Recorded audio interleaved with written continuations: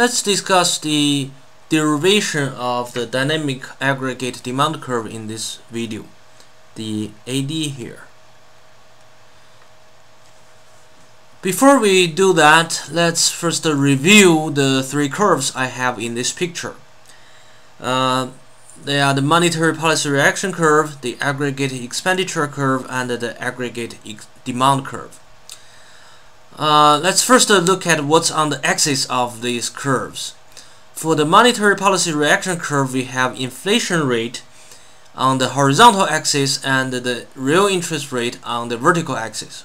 So what it says is basically when inflation rate going up, the monetary policy authority would like to increase the real interest rate to curb the aggregate demand so that they can reduce the inflation. They don't want the inflation going out of control.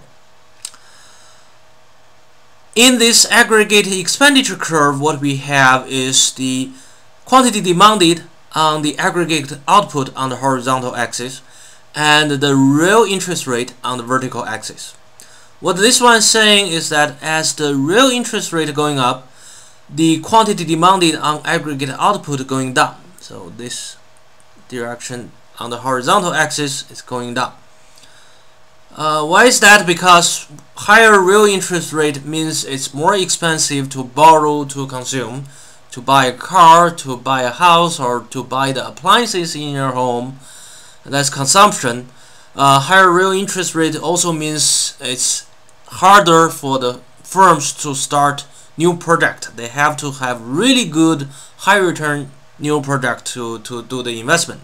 So that also curbs investment demand. So as the real interest rate going up, the quantity demanded on aggregate output will going down.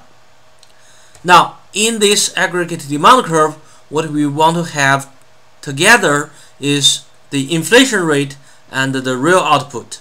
The inflation rate, that's the change in price level on the vertical axis, and the quantity demanded on the real output on the horizontal axis.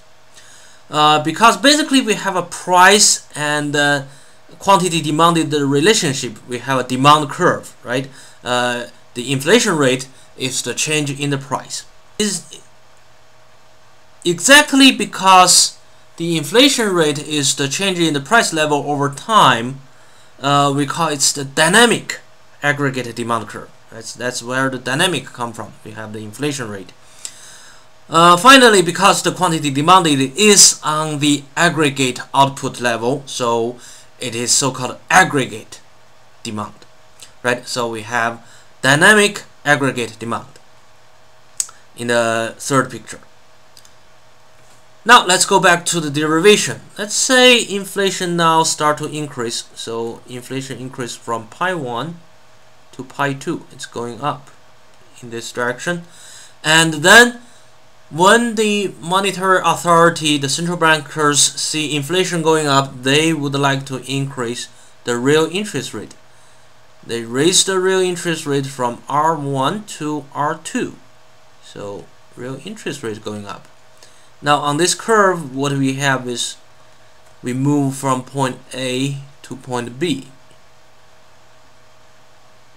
on the monetary policy reaction curve. We move from point A to point B. Okay, basically what we have is a higher real interest rate as a result when inflation rate going up. So on this aggregate expenditure curve, we have higher real interest rate going up, and then we will have lower quantity demanded YD1 to YD2, lower quantity demanded on aggregate output, right? So the point on aggregate expenditure curve is from a point now here to point B. So it's moving up along the aggregate expenditure curve here, just kind of going backwards. In this picture, it's going forwards, right? Now we can link the change in inflation rate, horizontal axis variable on the monetary policy reaction curve, and the change in the aggregate expenditure, right? the quantity demanded on the aggregate output, the horizontal axis on the aggregate expenditure curve, link these two together.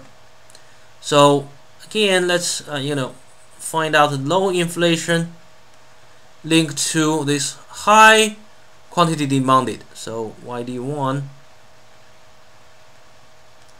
here, and then as the inflation going up to pi 2, this pi 2 here, right, and the quantity demanded on aggregate output decrease, so we have YD2 here. So again, this is decrease, right? So the point on the aggregate demand curve moved from A to point B, also going up along the AD curve, kind of going backwards, same as the aggregate expenditure curve. As you can see, the only difference between the AD curve and the AE curve is what's on the vertical axis.